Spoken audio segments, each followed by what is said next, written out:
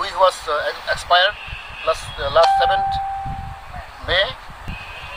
Now it is lying vacant, and unfortunately they have violated the rule.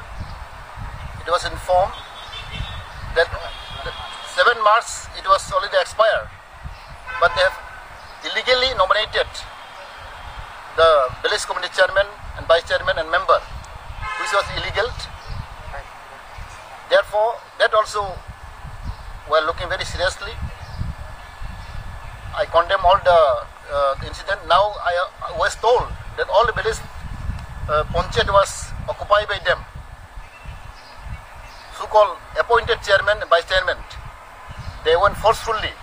They're entering the Panchat office and they threatened to the people, and they're blocking the development activities, Rega work, and they threatened to the village secretary, block chairman, BSc chairman, and also BDU and all other official, government official, were threatened by the Tipramotha volunteers.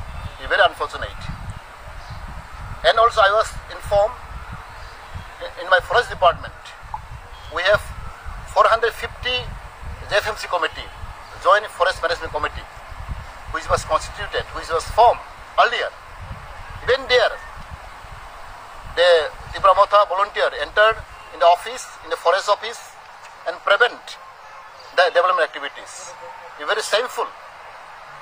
The forest department is running. It is our state government department. Tipramotha or any volunteer have no right to enter in the forest office. You are reported from different part of the state. Since I was the forest minister, I was informed by the forester, ranger, and DFU.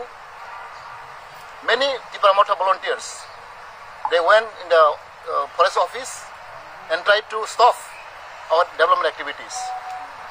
Now we have two projects, Indo-German project and JICA projects is going on. Activities is going on.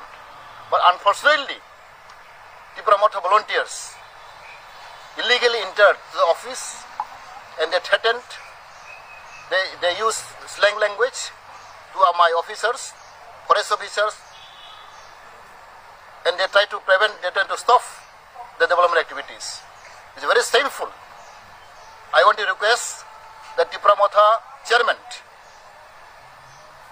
our Bubagra Pradukishu Deborma, to look into this matter. It's a very shameful matter. Nowhere in the country, nowhere in the state is happening this kind of activities. Therefore, I strongly condemn this kind of activities which is committed by the Tipramotha volunteers. Therefore, our party ipft is observing the situation. We are calling down to dust burn on 22nd May.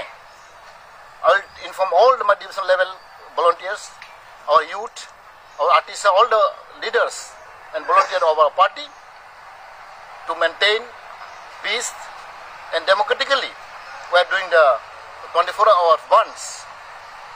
Especially will be affected, will be in the Addis area. Therefore, as you know, ipft always organize peacefully, democratically. We never disturb anybody. Therefore, even today, I have informed my Chief Minister Biplab Kumar Dev. I just have a meeting with him.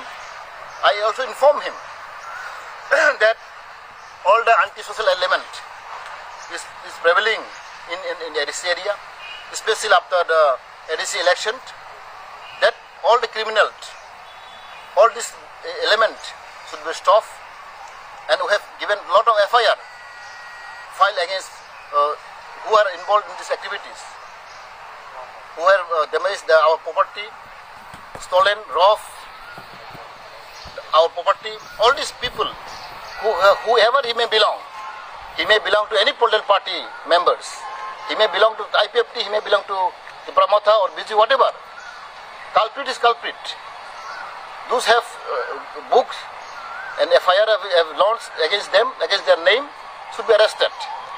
And CM, Chief Minister, have assured me that within 10 days he will look this matter If not, then IPFT will think otherwise. Because IPFT, we have a still stronghold in our this area. We have 1,100 youth are still waiting.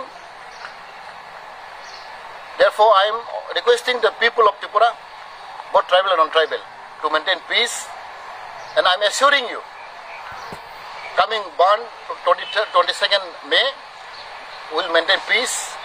And I will inform all the volunteers not to disturb anybody, not to break the law, not to take the law in their own hand. Therefore, I request all the people of Tripura to cooperate with us, so that I think the peace and law and order